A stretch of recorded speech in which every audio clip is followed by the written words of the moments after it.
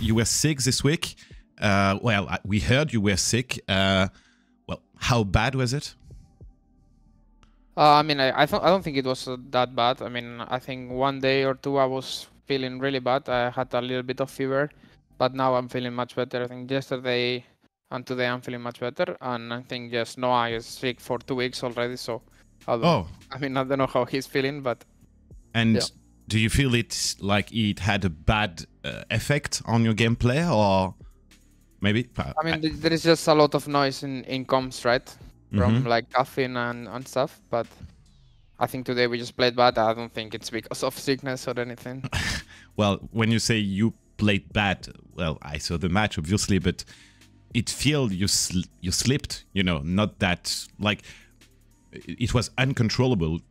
Do you feel you had something you could do to prevent it? I think we made many mistakes. I think started from draft. I think we didn't do a proper comp, and I think yeah, I feel like people were not really focused in this game. We were just like not playing the game at all. So yeah, I think an enemy just snowballed. Yeah, well, happens, I guess. And last split, you were often saying that your games like always had to be this spectacular and close. At the end, you were always managing to clutch it.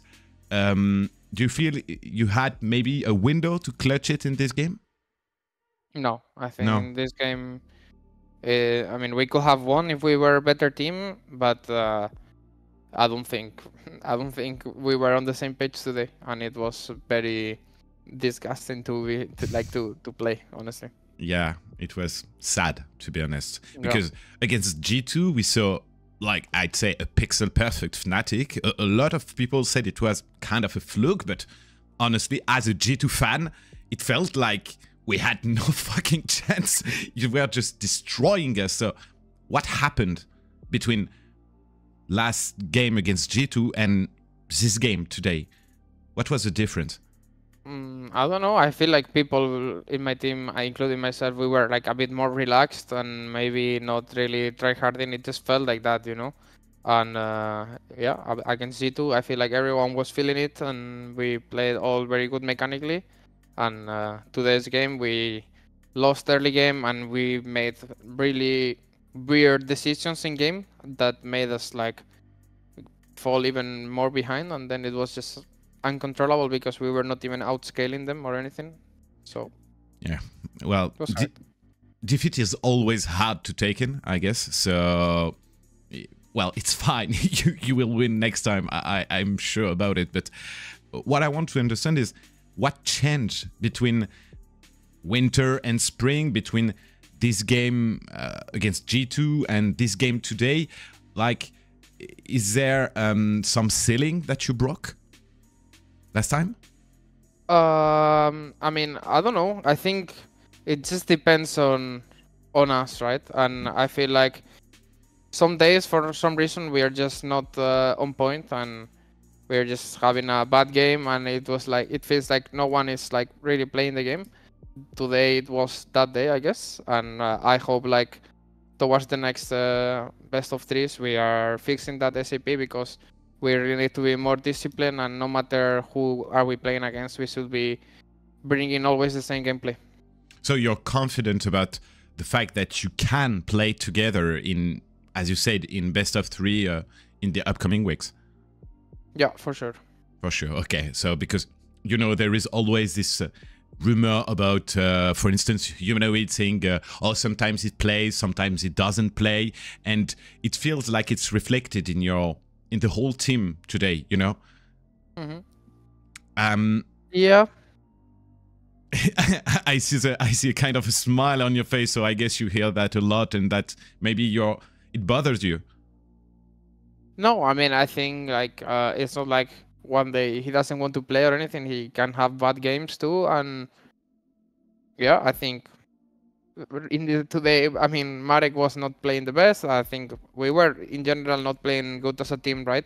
Not to target one player. I think it was like more like a team thing. No, of course. And well, looking at this week games, because obviously it was a defeat, but you're still in the top standings of the LEC, in the top. And looking at other teams in the top, it feels like most of them are very inconsistent. Sorry. Do you have an explanation to this? I mean, it's really hard to say with this format, not gonna lie. With being like best of ones, it's like anyone can take a game from anyone. So maybe there is like that's the inconsistent that maybe some teams are bringing. But I think towards the best of threes, best of fives, the best teams are gonna show up.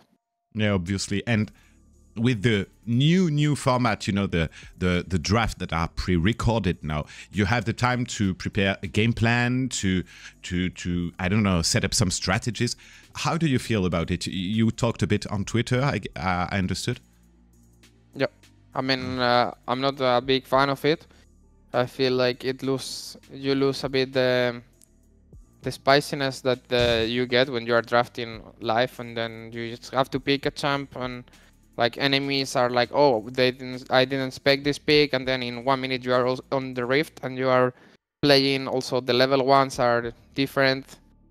I personally don't like it since it's not gonna be on international stage and even not in playoffs. So I'm not a big fan of it. Yeah. Yeah. And do you feel it's unfair? Maybe. I mean, for sure. I feel like maybe for the spectator it's good because the games are faster, but I feel like for the players and teams, my opinion is way worse since you are kind of getting used to something that you are not going to be using later on. And also it's like it's like you are obligated to do it, right? Because if you have time to talk about the game and you know enemy will do it, you have to do it even though you know you won't be able to do it in the future, like international events or like even in playoffs. So yeah. So it builds bad habits. That's what you're saying. Yeah. I think it does. Yeah. Okay. Well, to close up this interview, let's go with a fun question.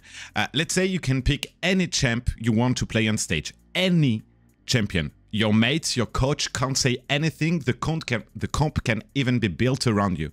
What do you pick? And fuck the meta. I'm going Talon jungle. Why? I don't know. I'm just having fun with it in solo, you know, lately. So with probably success. Talon jungle. Yeah, I'm winning, even though I think my champ is not good. I'm just winning. Maybe and because I'm jumping over the walls. You know what they say about it. It's not about the car. It's about the person who drives it. Yeah, that's true. That's true. Would you have any piece of advice to give to the aspirant jungler that are struggling in solo queue right now?